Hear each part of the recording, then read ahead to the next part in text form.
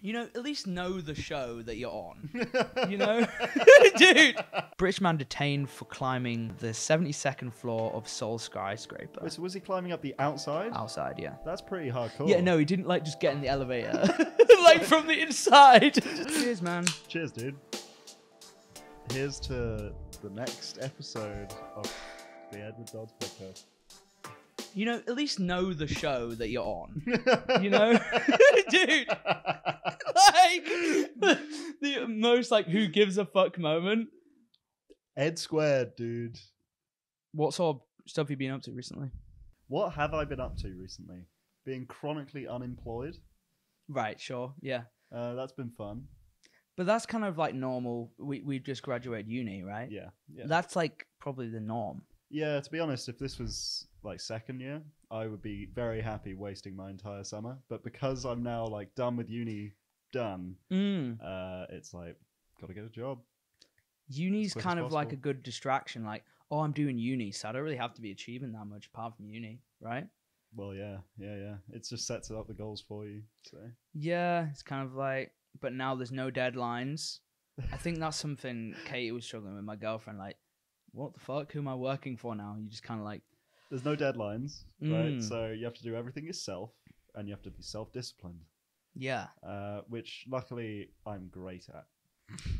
How does one learn self-discipline? That's interesting. I feel like you learn self-discipline from just fucking up a lot. Yeah. 100%. But the consequence of laying around and doing nothing, I feel like that's delayed when you realize, that has consequences, because it probably feels quite good at the time. Oh yeah, sitting there watching fucking Family Guy or some shit. Doom scrolling on your phone. It's doom scrolling. Is that what they call it? Doom scrolling. I don't know. It's just when you're just scrolling because there's nothing else to do. That's what I call it anyway. Yeah, it's pretty self-destructive. yeah, no, for sure. Have you heard of sludge content? Well, what's sludge content? It's this. It's usually in shorts, so YouTube Shorts or Instagram Reels, TikToks. You've definitely seen them. It's where half the screen is Subway Surfers or what else, slime and stuff, and then the other half is someone talking on a podcast. Yeah, I just got the meta thing. You were talking about this, but below you was just someone playing Angry Birds. Yeah, I've seen it, but it transcends because then there's 3 going on. I've seen this, man. I find it sludge content. Yeah, that's what it's called. I find it so tiring, but I cannot look away. Yeah. They've managed to just put a needle into the center of our brain, and they've figured out how to make us tick. I don't understand it though, because you're not focusing on either one. You kind of just but that's it. You're not really taking in any information. Oh yeah, it's just visually stimulating. It's just stimulating. You have words, those are good words. I can listen to those words, and then you've got something that's really visually stimulating in front of you.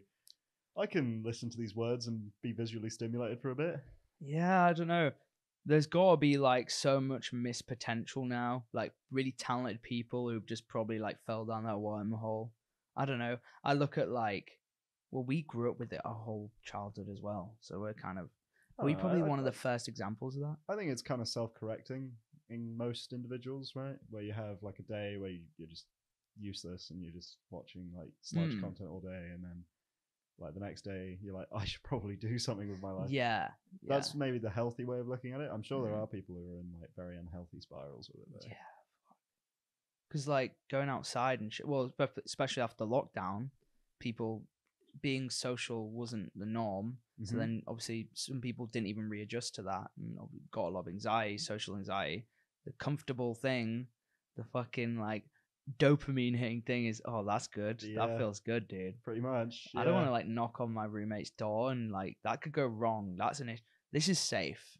I feel scrolling through your phone, that's the safe option. It's a really safe, consistent dopamine hit that just trains your brain to be laid back. So when you've been trying not to do that, laying back, being chronically unemployed, what have you been trying to do? I've been focusing on my music mainly, trying to build connections in Manchester and just try to sort of put my name out there essentially. It's a slow process, very slow process. Because I think you came on the show, Declan, like maybe like 6-7 months ago now. So, well, first of all, like, what do you do, just in case people are coming in from they don't know who you are? Yeah, so I'm a musician with a tech background. So most of my education is in like music technology. So I spend a lot of my time in studios on like producing and that sort of thing. But I also very much enjoy playing music. So I play like bass and saxophone professionally. So I'm playing gigs, doing studio sessions, like working as a session musician, and generally making no money doing it. Such as the industry.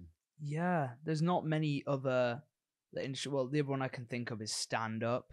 There's many other just stage jobs, performative jobs, usually like that. Like, does the main like achievement come from performing in front of crowds? Like, because you're getting no money out of this, right? It's obviously purely well, you were getting little bits. Yeah, I mean, it's what's driving you? Like, what? To be honest, what drives me is it's just for the passion of the music, really. Like, it's something that I've really enjoyed doing, and it's something I've really enjoyed doing pretty much my entire life. And I don't see that changing, even if the money's not great. Yeah, I'm gonna make it work.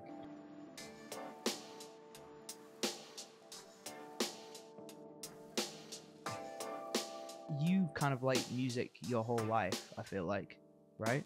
Yeah, your 100%. interests. Yeah, I mean it's changed over the years. Right. I started playing, I think it was probably a recorder when I was in primary school, but I played classical on the euphonium, which is like a sort of medium brass instrument, which as like a teenager was not really what I wanted to be doing. So then I switched over to saxophone and all the stuff that I'm doing now. So it has changed over the years. Do you feel, saxophone people, they get like the fangirls? Like, what's the life of a saxophone musician, man? Like, sax player. Yeah. It's definitely the coolest instrument in the because band. like it's quite seductive. You got to think of these wind instruments. We're looking at someone kind of sucking off a little instrument. I do wonder why the saxophone of like all of the instruments is just known as like, this is the sexy instrument. The sexy instrument. Because a lot of like classical like music, like, sexy music was made. I'm thinking of a song right now, but I can't think of the song name, but like that was in every like film in the 60s or 70s when a sexy was happening, right? Yeah, I think it's probably also the fact that it's a relatively new instrument, so it's not included in like loads of classical. I think it was only, don't quote me on this, I think it's only a couple 100 years old. Oh, okay. So most big names in the classical scene, Mozart, Beethoven, they would never have written for it because it these didn't big exist. names, man. These headliners, heavy hitters. Yeah, the big dogs. Yeah, that must be such a different world now to what it is, though. Like being a musician back when there was no social media, and it was just like people went and saw you live, and that was it. Yeah. Well, yeah. Because now I feel like there's more benefit in knowing how to market yourself so much better. To get to that point, sure, you can have managers eventually, but like starting out, you need to be able to market yourself. You also need to be good live. There's like so much more. You have to be such more of a well-rounded person, I feel like. Yeah, I think it's the internet has taken the industry and taken it away from what it used to be. So there was, of course, big record labels which do still exist, and then you get picked up by like talent scouts and you go up through the label and you get funding and marketing, and there'll be whole teams of people to help you. But of course you did have to be live good back. You'd have to be good either way, right? In order to get picked up by a label, right? So some things haven't changed. I just feel like now a lot of the responsibility has been reflected onto the individual. It's very personal. Yeah, because with social media, like, you're expected to show a bit more of your personal life. Not everyone does, but like stories, and like it is kind of encouraged. Like, fans want to see nowadays what people are eating for dinner. Like, I don't get that with that. Like, if I love someone's guitar or I love their like the singing, I don't really care what they're eating for dinner on a Friday night. You're not in the celebrity culture then? No, but most people are. Is that true? Do you think most people are in celebrity culture? Most people. Popular, dude. Like, well, yeah, it's definitely popular. I would bet most. Yeah, if it's popular, yeah, I would probably say most. And I think a lot of people try to say they aren't, but maybe I'm one of them, dude. Maybe. Yeah. But it's interesting when you kind of look too much into someone, especially like a musician or a comic. I think I was talking about this with you the other day. The like illusion goes. Like I can get, for me anyway, I kind of like, you're a musician, sing to me. No, not sing to me particularly, but you know. Yeah. What do you agree? Like, you're not into celebrities either, though, right? Not especially. I follow musicians and I follow individuals, but it's never to a point of obsession. Yeah, I can't imagine being a fangirl, really. Well, you have to go through a lot of surgery, I suppose. But yeah. Have you ever experienced any of that? Like, well, you're on the other end of it. Obviously, well, like a lot. Hardly. So, like, what's the biggest crowd you performed in front of? I think last time I spoke to you, I think you only said in the hundreds. Yeah, so previously it would have just been in the hundreds, but we recently, this is Jay Page and the Cowards, we recently played at Bridlington Pride, which was... Shout out the Brid Massive, man. Hell yeah. I think that was probably anywhere between like 800 to 1,000 people. It's hard to tell. They didn't really have like a good head count because people were coming in and out, and it was a lot of people. Like, it's a lot of faces. Was it to the point where like it's just like a sea of people? Like, you know, like you see these big festivals like what was it recent, Glastonbury? Yeah, I mean, it did nothing compared to. But surely there gets to a point where you're like, well, these aren't humans. Like, the way people perform on stage, though, there has got to be a certain level of like, you've got to not be self-aware. You can't be in the moment too much. Do you know what? If you think about it too much, I think I'd get in my head too much, man. It's honestly a skill. Like, there's so many times where in live music you just make a mistake, and because I'm playing bass, it's pretty fundamental. Yeah, just kind of everybody kind of goes off that, dude. Yeah, you know? Yeah. So you're guaranteed to make a mistake at some point during the set, and you kind of just have to let it go, because if you focus like, oh, I just made that mistake, you get into your own head. It's a mental spiral. It's not good. Yeah. But you're kind of in loads of different like kind of things. So you do J Page is like rock, or like what is it? Like, yeah, I'd describe it as rock. Loads of different like genres, which is interesting because you can do that like at this stage. Do you feel like at a certain point you have to hone it down, or you have to like in a career like choose, oh, this is going well for me in this genre, like I need to, I don't know. I feel like if you're trying to create a brand, then it's very good to be locked down to a genre. Yeah. So if I was trying to market myself as an artist, which I don't think I am really, then I'd lock myself down to a brand. But then there are artists who just change vibe constantly.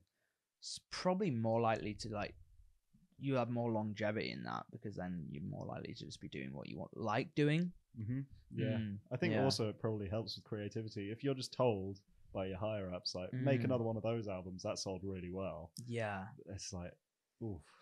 Yeah, man. It's that thing now, and I'm noticing it more now out of uni. You know, money comes more into play with things, and like judgments start going another way, because you look at your parents and stuff like, there's examples where circumstances come over your own like passion and money. It's like kind of the sad thing, but I'm like, I kind of didn't have that vision during uni, because you kind of just get caught up in it. You do. And then it ends. It feels like it'll last forever until it doesn't. Dude. Yeah, man. I mean, you're still kind of doing washing. You're still doing like the monotonous things, but you're not really like. It is a strange, like, it's such a strange feeling, because the end of uni is such a crush of like deadlines and stress and eating really badly and like not taking care of yourself. At least that's how it was for me. And then you submit that last thing, and it's like, oh, I'm now done. Yeah. And it's this massive rush, then an immediate, definite cut off, and then you're free. Yeah. And it's like, Christ, I don't know what to do with myself now. Everyone starts throwing these words at you like, oh, what's a mortgage? What's like stamp tax? Everyone like starts throwing words at you. So Eddie, what's your pension situation? Like everyone just starts like throwing words at you like you're expected to know. God, man. And it's I work mainly, well, I work in like TV, and it's most of the time with like older people as well. And it's kind of like, God, I want to ask questions because I kind of want to be aware. But then also, the more aware you are, the more like depressed you get, right? Are you saying that if you know what's going on, you're just depressed? That's quite a cynical worldview. No, I mean, like, you know, if I'm not aware of tax, don't have to pay it, dude. No. That's how it works, yeah. Ignorance is bliss. Kind of just want to skip that. Could I just install the knowledge? Like, just can Elon Musk not like hurry the fuck up with the microchip? The ideal, just upload it straight. Elon Musk is having a fight with. Well, no, I don't know if it's confirmed, but imagine if it's actually. I don't know anything about this. Give me all the context. Yeah, I'm about to tell you, dude. All right, dude. Do you want to wait? Sorry, dude. So Elon Musk might be having a UFC fight with Mark Zuckerberg. Sure. Now, there's no. I don't think this will happen, but fuck, imagine. Now, you'd want to. Right, I know you're not a celebrity guy, but I'd fucking watch that. To be fair, yeah. Count me in. Dude, like, what? Too pasty, like, fucking. I feel like that is way more interesting to watch. Like, as much as I like professional UFC, yeah, they're really good at it. I want to see the average guy, just try his hand at it. Yeah, because like even like you see knockouts, but kind of like if you're a professional fighter, you know when someone's going to punch you, you're going to be able to absorb the punches. But that's why like street fights and stuff. Well, obviously I don't encourage it, but bloody like some of the clips, man, fuck, dude. I mean, if Elon and Zuck are actually going to have a fight, they've got the money. They could train, right? They can get the best trainers in. Yeah. Who do you think takes that fight? Who do you think wins?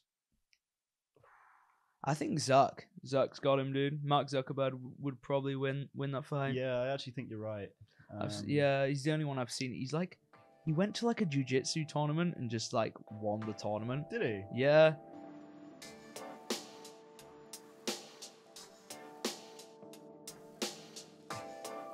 Do you remember what my podcast is actually called? Of course I do. Yeah. It's the Ed Squared podcast. Oh, nice. Well, that's a little ad there, you know? Yeah. Watch Ed Squared. You know, you could sound like you a bit more passionate. You know, sound like you're taking the piss a bit, dude, you know? Well, Eddie, do I listen to this podcast? Technically you are, but you're on it. And you're listening to... Yeah, that's it. This is a view. This probably counts as a view, right? We could take... I'll take all the views we can get. Yeah. This is 2 views already. This is 2. Fucking hell. Remember my birthday? Yeah. My birthday evening? I got fucking recognized. Oh, God. Yeah. Set the scene. So, it's my 21st birthday the other day. Going out for some drinks with Declan and some other mates. We get to this pub in Manchester, and you guys go and get drinks. I'm sat down with my mate Rob. These 2 guys, bear in mind, I think they're slightly older than me, come up to me, like, turn me around. Hey, mate, love your podcast. Can I get a photo? Now, they must have noticed, like, I went into, like, automatic, like, shock. This is a prank. I went into that mode. So what did you do? I seemed a little bit happy, but I didn't want to be, like, overly happy, just in case there was, like, not cameras, but they were taking the piss. Yeah. How fucked is it that my brain went that way? Well, you just would not accept that really happened. How many drinks was I deep? I don't know. You had been out drinking before we joined. Because looking back, I would have liked to enjoy that moment more. But my mind went into like self-defense mode. Like, this isn't happening. This has to be a joke. Obviously, this is a prank. Self-defense mode initiated. It did, because they passed the phone to Rob. Rob starts taking this photo. Rob's our Scottish mate from uni, but he does it like this. Starts like he was fucked. Bear in mind, like, just did it at like a weird angle. It was, bear in mind, in Manchester it rains all the time. It's pissing down. I was wet through. So now there's a photo of me online. I don't even know. They're probably listening right now, dude. Dude, like, shout out. Hi guys. I'd still am in a bit of disbelief, but thank you if you guys were genuine, Yeah. I think it's those TikTok comments, man. They've got me like dialed into like thinking everyone's out to get me. Do you know how that is like, and I haven't even read comments in like a couple months. I think that's probably the way you should do it. Like not read comments. Yeah, 100%. Yeah. It's really hard though because I don't read them, but Katie reads them out. Really? She like finds a funny one that disses me. No, that's pretty funny. That is. I would probably do the same. Yeah. But yeah, like that's really bad. That's a really bad personality trait. Going to defense mode. Well, it was also the fact that you assumed that it was orchestrated by one of us. Yeah. Like, well, it was my 21st birthday. Yeah. We're all out in this pub together. Like this doesn't happen when I'm by myself. But then again, we've been searching like different places. The only way we could have set it up was if we had like people in every pub in the area. I think the lesson I learned from that is believe in the best in people. Like, don't go into something with a negative mindset.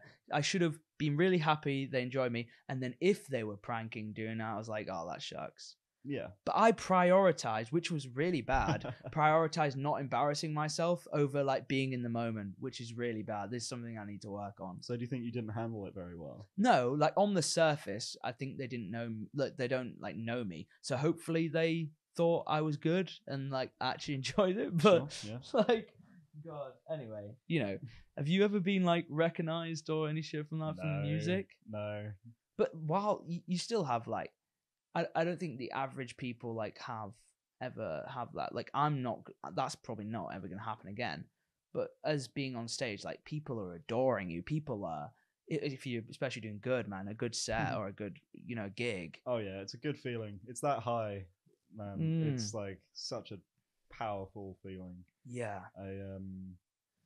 But then again, it goes like both ways. If you have a really bad set, it's like crushing. It just destroys you. You just have to like walk past everyone. Like, well, yeah. I mean, there was we had some technical issues on stage at our most recent gig. Really? Where was this? So this was at Bridlington Pride. So it was the biggest audience that we'd ever played, and yeah, we had like major technical issues relating to some of the backing tracks that we had. I won't go into the details, it's not very interesting, but one of the songs, like partway through, just completely fell apart. And so like everyone's just looking at each other and we're just like, what do we do? No one's like taking a lead. I love that. Like you're trying to chill about, internally everyone is like, what the fuck? Yeah. Well, to be honest, I'd been really nervous before getting on stage. And then as soon as I'm on stage, I feel fine. But then like these massive technical issues happen. And I've never really had like major never like a showstop. Yeah. Until this gig. And to be honest, I was fine with it.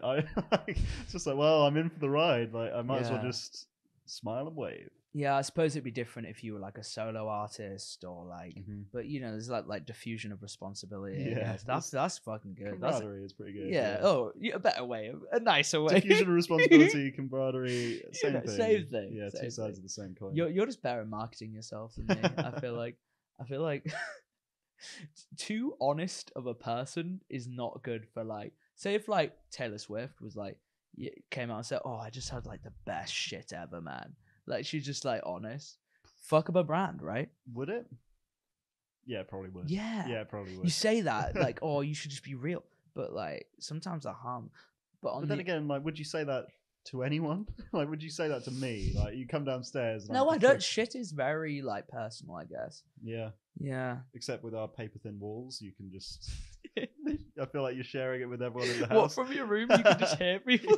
That would suck. That's probably one of the worst things. Waking up to someone shitting. That would suck. Be a bad morning. Yeah. Can you think of a worse sound to be woke up to? Probably like you're getting killed or something. I guess like a chainsaw to the head. That'd probably be worse. I feel like your experience last year with water coming in through your ceiling was pretty bad. Oh fucking hell! Like. We forget how much fucked things have happened through just living through uni in Manchester. Yeah. God. So we move in. I was in like a bay window area. So like the front room of the house, bottom floor. And I put my setup underneath like the ledge where like the tiling is over the house. In the bay window, basically. In the bay window. And going to sleep one night, you know, I didn't turn off my computer. I usually do. It's quite. I wasn't playing for the bills. You know, there's cost of living, so I didn't play. You know, tucked up in bed, fall asleep, wake up to a small like dripping sound at like 3 a.m. I was like, okay, well, someone's like in the shower. It's probably like internal pipes. So I turn back over. When you're half asleep, it's so easy to just like yeah. I'm so comfy. I'm loving this. It's so sleep is fucking good. It's great. Starts to get a bit faster, so I'm like, okay, what's that? And starts to get a bit louder until like I start like actually hearing it in my room, and I start waking up. Like that is a bad feeling. It's such shit. Waking up to like an emergency. I just wake up to my ceiling raining, inside rain. Sorry, I didn't know there's a. And then like right on top of where my computer was as well. This rain started falling right on top of my keyboard and computer. And I think I was a couple of seconds like away if I didn't like move my shit straight away from like losing thousands of pounds of equipment. Oh my god. That's great when you're a student and can't afford to like. I wonder who would be liable there. Would it be on the landlord or would it be on you? It's probably we've signed a contract. Yeah, there'd probably be a loophole. Almost definitely. Contract, man. Fucking hell. Oh, well, the issue with like landlord-tenant contracts in general is that you just have no control as a tenant. You just kind of have to eat what you're given. Where else am I going to live? All these contracts are like, oh, God. They're all equally bad.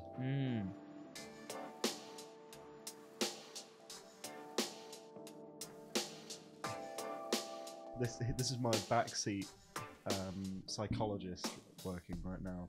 But I'm like, okay, I feel like because I was the youngest of like 3 older brothers, and it was you know, it was pretty full on growing up with 3 older siblings, and I think that's like the root of my imposter syndrome in music.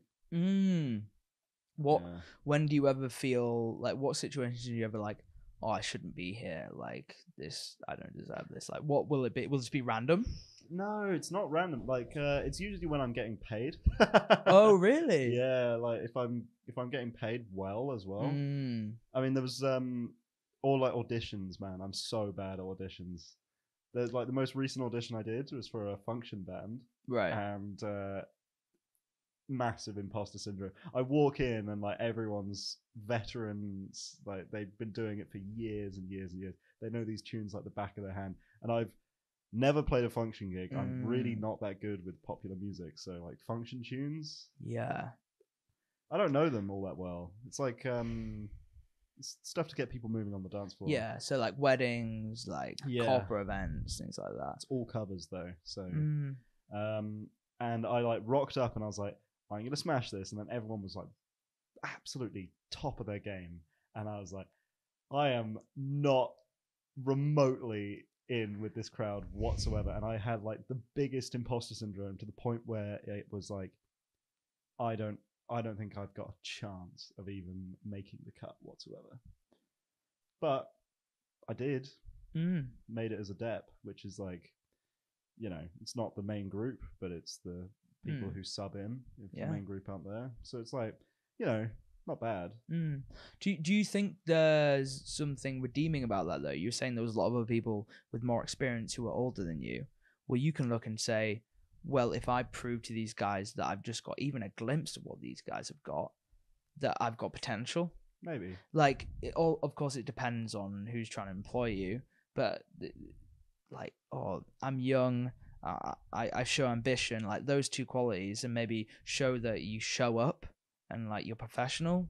I don't know. Maybe that could take you in a way. Like, that would maybe help with the imposter syndrome. That's what I'm trying to say. Yeah, like, I think the reason that I got the job in the first place was just because I showed up and I was respectful and I dressed the part and I did everything right. But, like, in terms of knowing the songs, I learned the ones that we were learning, but they expected you to just be like, right, we're going to play this. And then you'd just be like, yep, let's play. And then so the ones that they picked were Treasure by Bruno Mars. Right, yeah, I know that song. And in the live versions, there's like quite specific horn stabs, which I just didn't know. Not at all. Because how many songs could they have picked in this audition? I mean, it could have been any popular song, basically. Really? Like Spanning- hundreds? Spanning like 50 years, 60 Yeah, years. God. That's incredible. Because when you say stuff like that, I don't even like think of that. When I think of music, I think of artists. But there's these people who just like have this internal knowledge of like that many songs, and they can just pull out their It's hat. incredible. It really is. Yeah. And it's the fact that they can just be like, you know, we're going to play Treasure by Bruno Mars. And then they just talk for like 30 seconds. They're like, this is the key we'll do it in. There's some stabs here. And if you're not familiar with it, like this does this. Here's the bridge. And then they're just like, cool, ready? And you're just like, yep. That is so like bizarre to me because I couldn't even like grasp. I've only just started learning a little bit of guitar and like learning the smallest bit of a song. Like, so you're saying when you get to a certain point in music and learning music and memorizing stuff, you get quicker at picking up music? Like, well, it's a skill that you have to hone like any other. These guys have been doing it for years where you just like, you have to learn songs. So you get very efficient at learning the bits that you need to know and jamming out the rest. Right. There's like pretty much when you think of a song, there's maybe 3 or 4 key elements that you need to get down. And then the rest of the song you can sort of just like figure out as you go. Usually it's like a hook. So you learn like on saxophone, you learn like the main melody. And then once you've gotten that, you're good basically. Yeah. But for like guitar, learning chords and stuff, I don't know, man. It's a tough game. Yeah, that does sound like fucking tough and just kind of like, fuck, and we're only just scratching the surface of that. It feels like. What about like? I wonder what your thoughts were on like modern music and where we are now on stuff that is most popular. So stuff that gets the most hits in the charts. And you probably, I know you probably don't listen to a lot of that stuff, but compared to like stuff you make and the time it takes, and you listen to the stuff in the charts and what most people like listening to. I always think when you're looking at chart music, it's not about what most people like listen. Well, it is. But it's not what they like necessarily. I feel like with pop music, quite a lot of it is just good enough. It's catchy enough. It's good enough. But it's always quite vague, intentionally so, to appeal to a larger demographic. Okay.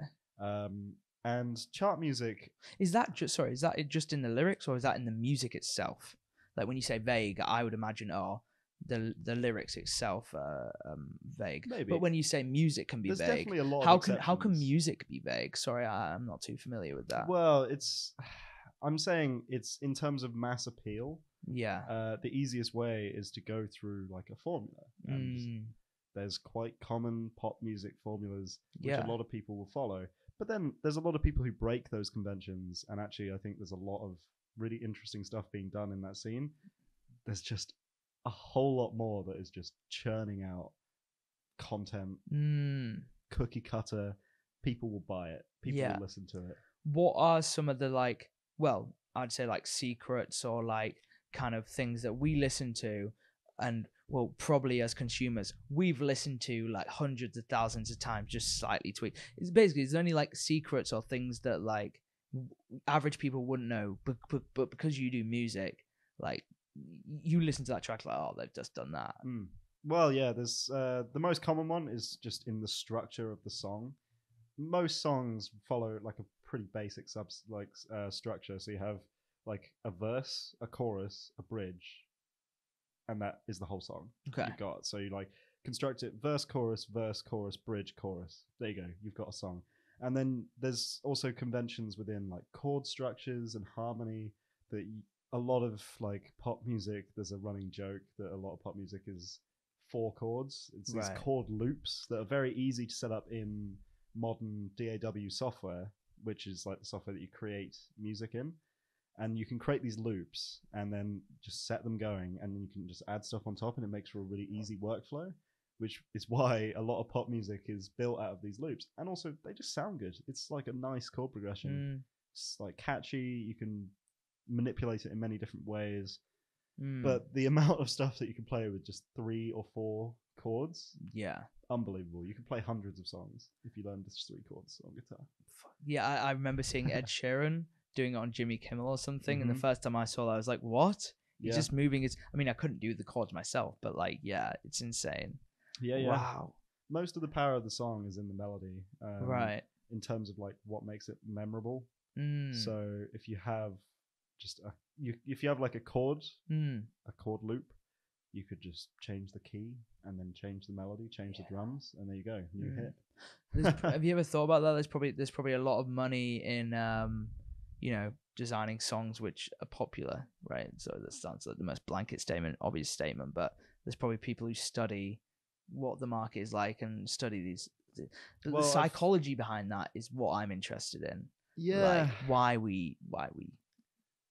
I think though, looking at it as like a mass-produced product is true to a certain extent, but there's a lot of skill that goes into these productions.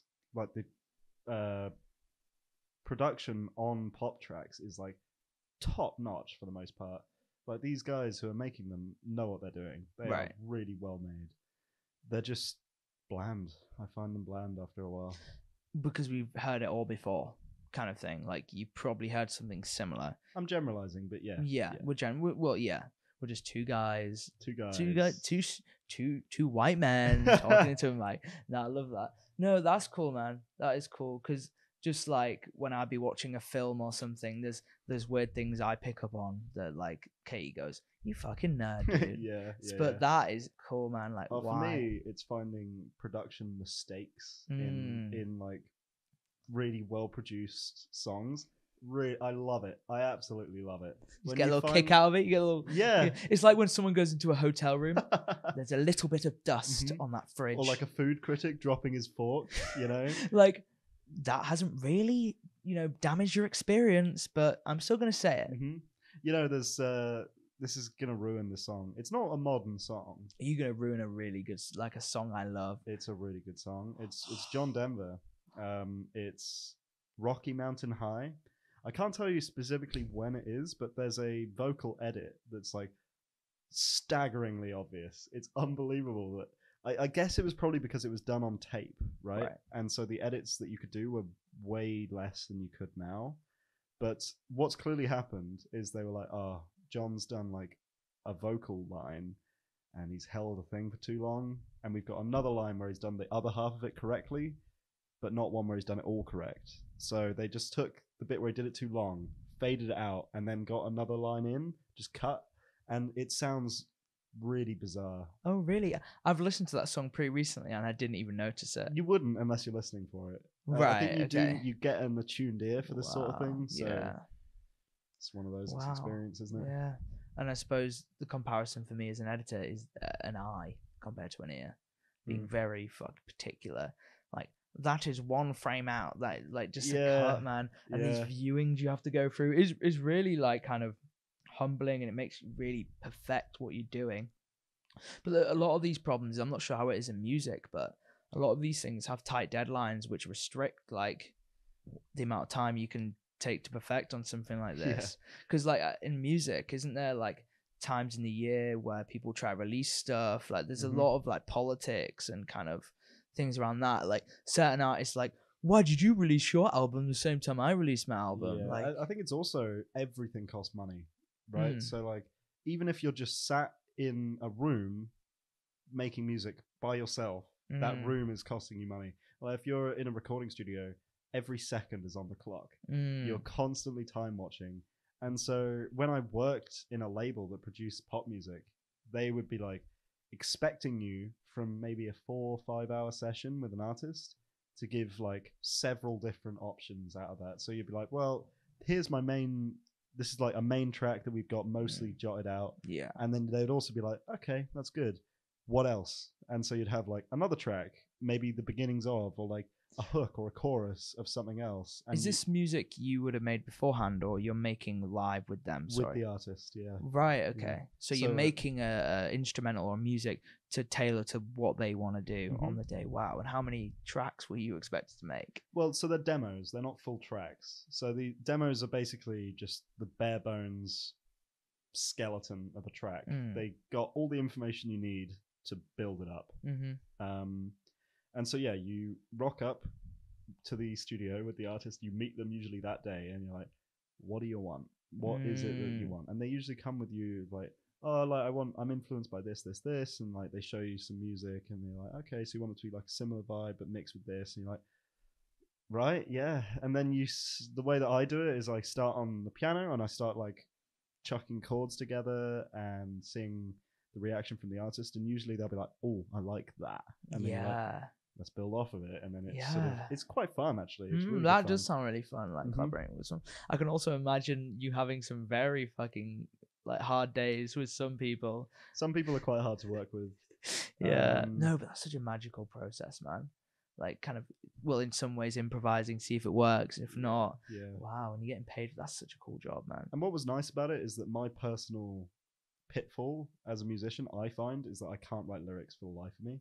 Whereas these singers and artists were like really good at that, and they weren't so good at songwriting. So I'd be like, that's great. Keep doing what you're doing. I will write the music. You write the lyrics, and we're golden. That's sick. Yeah. Wow. No, that's fucking.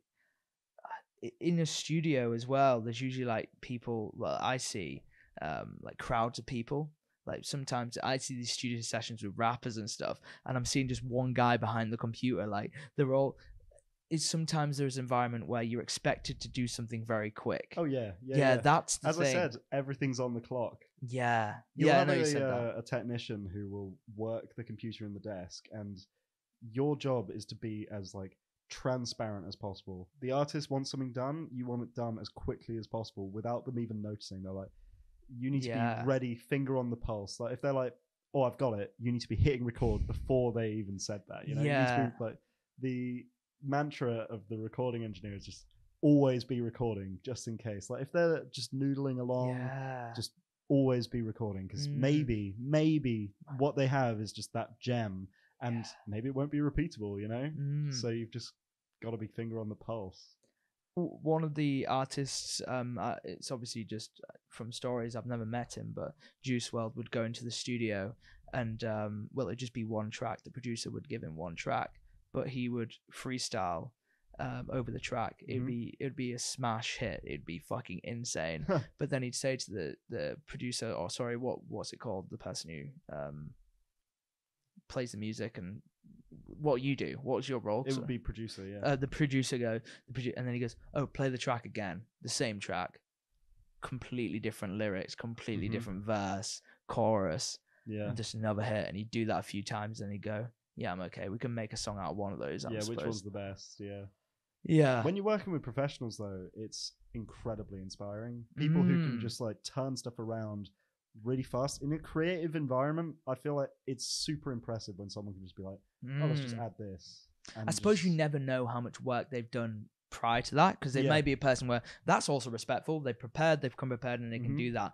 But then there's something where you just see pure talent, which is like knocks you back even more. Yeah. Like, God.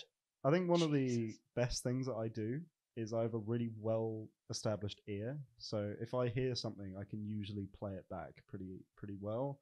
So it's like a guaranteed like way to impress artists if they're just like, oh, like maybe you can add something to this track, and they play it to you, and maybe I have like a bass or a guitar, and you just start playing along to it, and they're just like, oh, it's amazing. It's like immediate. Yeah, it's great. That is kind of the role I'm in right now. Is you mold to I'm below these editors, and they're asking, can you pull this up? Can you do this? And it's always like that's what you are valued on, how quick you can do something, and how well you can match what they do. Yeah, and it's just nature, and it's just something like it's brutal, isn't it? It can be brutal. You can have bad days because of it. You might just be having a bad day. Yeah, you're completely beholden to like the higher ups, as always in every job. But with the creative process, it's a very difficult line to navigate, I think. Yeah, for sure. I mean, editing is remarkable to me. When like an editor's like, oh, like maybe we should move that cut 5 frames ahead or back, and it makes a massive difference to the pacing, and I'm like, oh.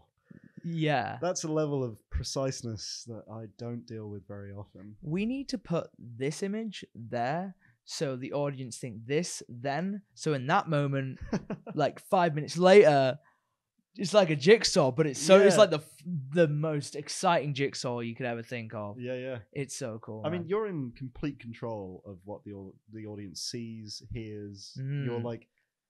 You're in the zone, right? Do you ever feel like a bit nervous? Have you ever handed off like sound to an editor and then they have to render it? So like you probably, have you ever done that? Have you ever had to do that, made sound and then pass it to an editor? Because I can imagine as a sounder you're going, don't fuck up the sound I've just made, because they might make tweaks after that. Maybe. I've never really dealt with music for film or sound for film all that much. The only comparison I'd have is like, I've sent tracks that I've made off for mastering, and mastering is pretty much a dark art. So you'll have, they have very experienced ears, and they will pick up any mistake in that sonic soundscape. Like, so like, I remember I sent off a track, and he like within 5 minutes he was like, you have a slight clip at 2 minutes and 34 seconds and 55 frames or whatever it was. And it's like, all right, yeah, fucking hell. I mean, good. Thank God I've like hired someone who's really good at their job.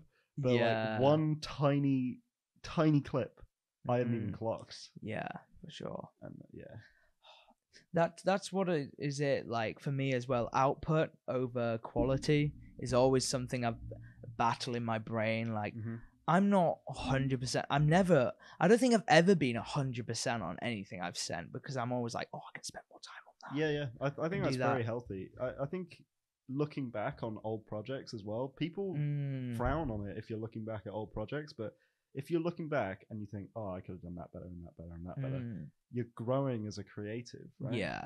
Those people who can't look back, like... Yeah.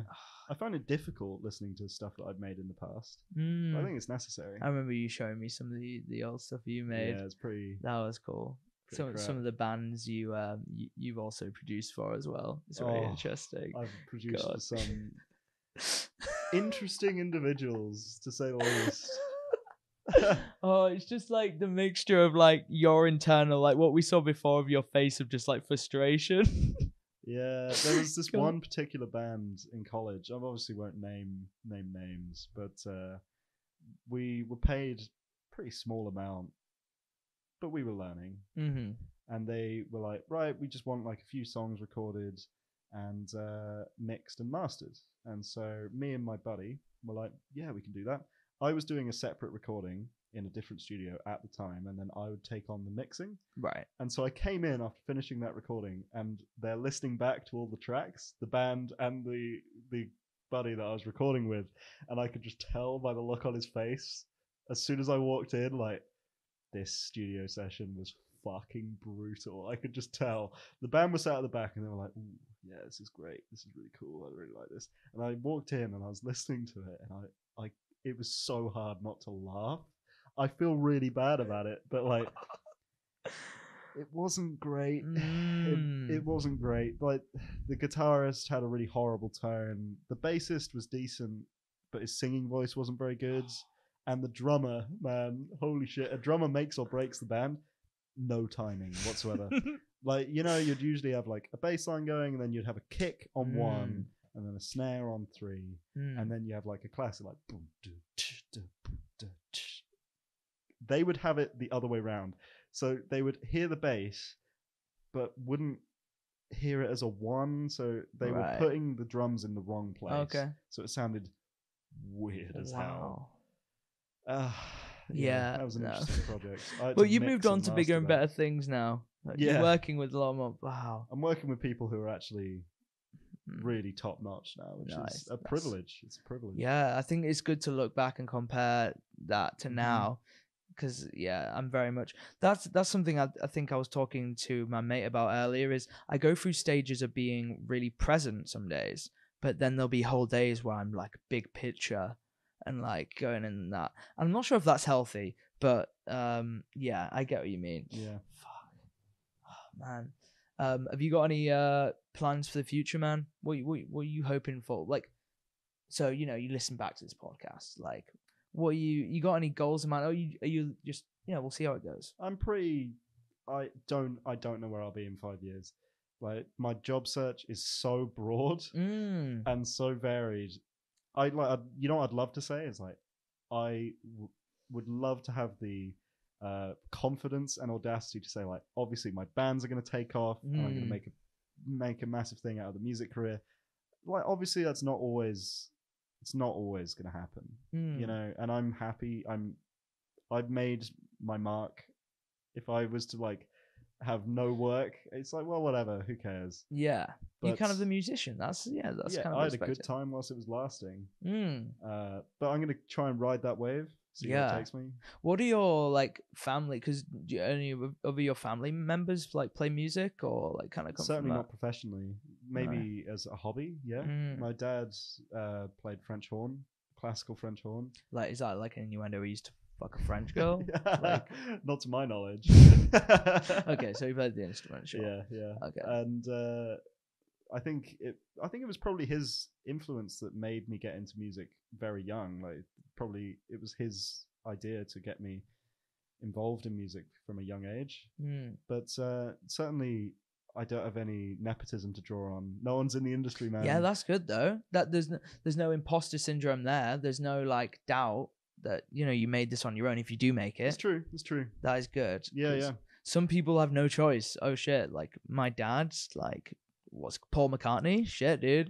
You know no what, pressure, though? man. I would love to have some nepotism. Just saying. Yeah, give me some of that nepotism, man. There was a guy, I remember I was working in the studio and he was like, "Oh, you're a little young to be here." And I was like, okay. I was like 21 at the time. All right, dude. All right, mate. What the fuck? It's like, well, yeah, okay. How old are you? He's like, "Oh, I'm 23. What the fuck? But is he one of the people who looked really old and he's like, oh no? I was like, oh, okay. Well, how come you're not that much older than me? Yeah, 2 years old. So I asked him, like, how come you're here? He's like, oh, my dad's like the head technician. I'm like, oh. Mate, you're looking like do you know someone in the industry who's like, yeah, did you have to suck some off as well to get It's not who you know, it's who you blow. Do you think like there'd be a different dynamic though? Like, oh, my dad has basically like, paid my career.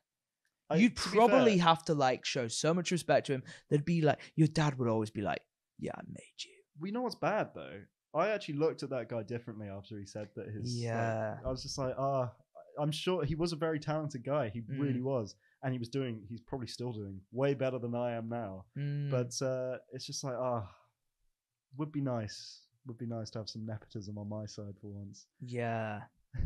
It's not like it's going to come across. It's not like you're going to stumble across some nepotism unless you've got like a long lost cousin or something. Long lost cousin who's just like. But when are like.